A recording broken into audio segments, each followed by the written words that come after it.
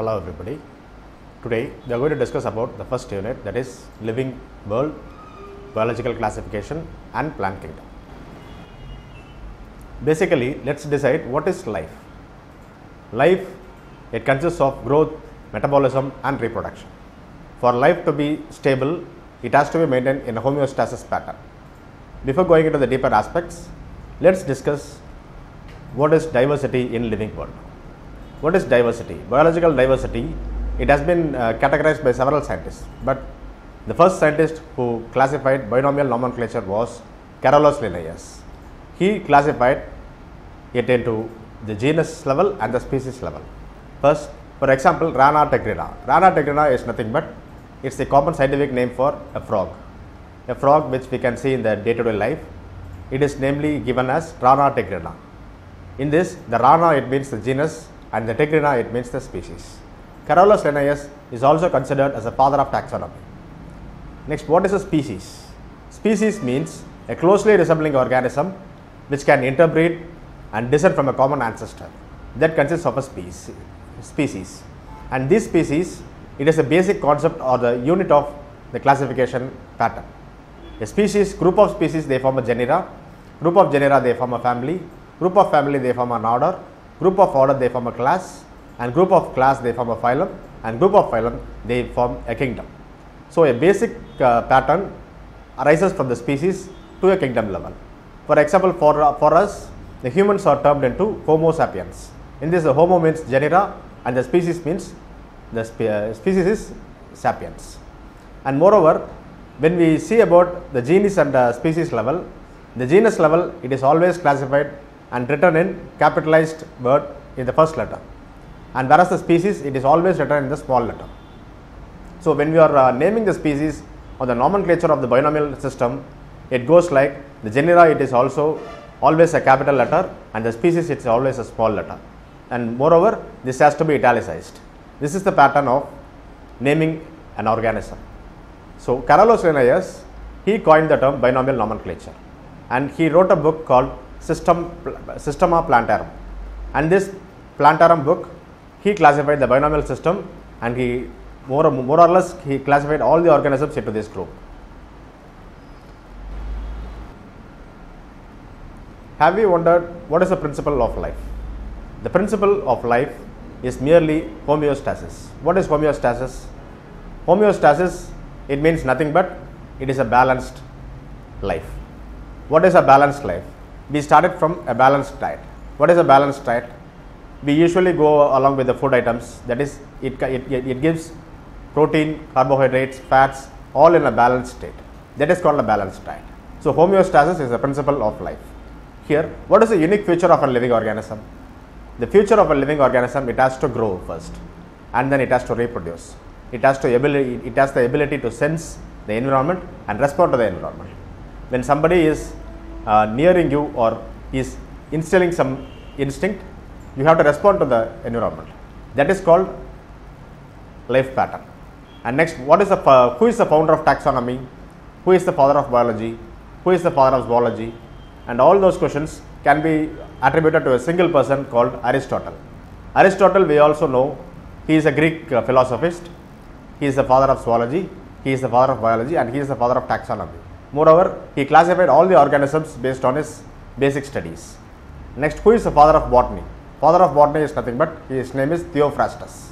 He is also a Greek philosophist.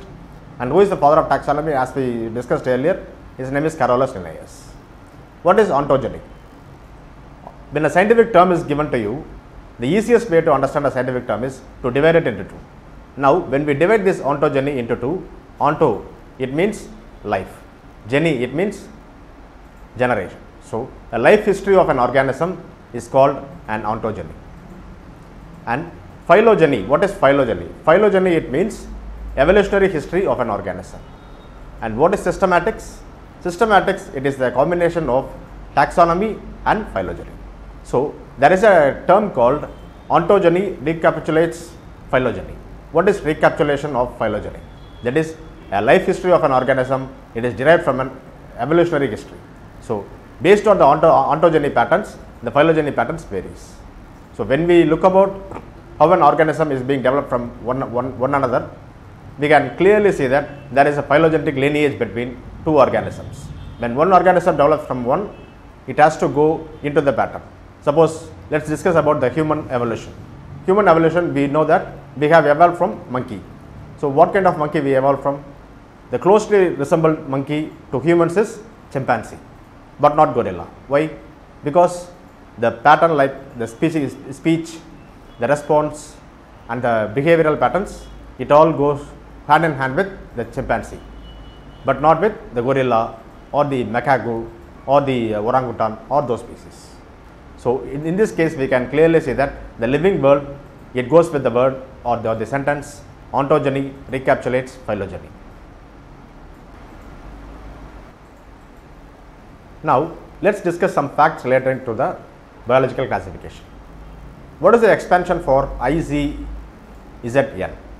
It is nothing but International Code for Zoological Nomenclature. Nomenclature, it is a term given for naming of an organism.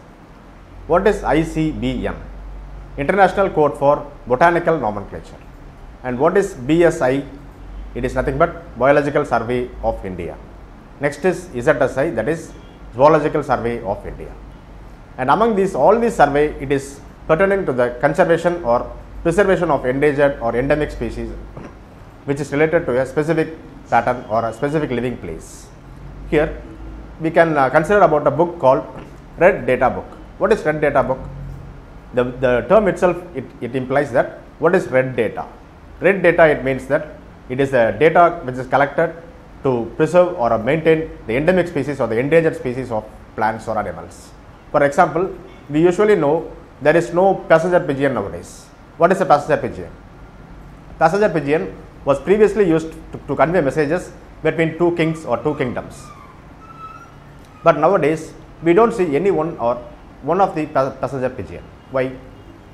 When we look around the air conditioners or the refrigerators, only the pigeon, that is a colored pigeon, it survives.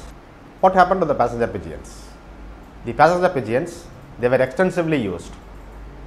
Based on the human use, we can coin a term called, it was already coined, the term is called anthropological usage. What is anthropological usage? When we continually use a thing or use a place, it is creating some kind of nuisance or it is going to cause some ill effects. Those ill effects are because of due to anthropological usage. So, those kind of anthropological usage, it gives out the demolition or the extinction of a specific species. For example, the passenger pigeon. And moreover, this Red Data Book, it is nothing but it is a record of animals which are threatened or endangered. And there are several terms like museum, national sanctuary, national parks. All these are built to preserve the animal or plant species in a wide environment. And what do you mean by key? What is a key? Key, it is nothing but a scheme for identification of plants and animals. So, this key, it is maintained to regulate the preservation of the animal species or the plant species. What is taxonomy? Taxonomy, it is the science of identification, nomenclature and classification of organisms. This taxonomy, it goes hand in hand with systematics.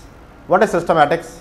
Systematics, it is a field of taxonomy, but it includes the description of the species or the genera. So, when a description pattern is being included in the taxonomy, it is called as systematics. And there are two terms called classical taxonomy and modern taxonomy. What is classical? It is a previous thing which is established or it is preserved from the primitive ages. That is called classical taxonomy. And what is modern taxonomy? It has evolved from the classical taxonomy, and here the evolution and development process are being included in modern taxonomy, but not in classical taxonomy. There is a morphology for classical taxonomy. When we see, we can clearly see that the morphology is the basic thing to identify a plant species or a bacterial species or an animal species. Immediately we observe the things, and that is called as morphology. But when we go into the classical taxonomy, it is relying basically on the morphology, but not with modern taxonomy. But in modern taxonomy, what we can understand is that here the evolutionary relationship is being maintained, and the development process, it is also being given equal importance for the study.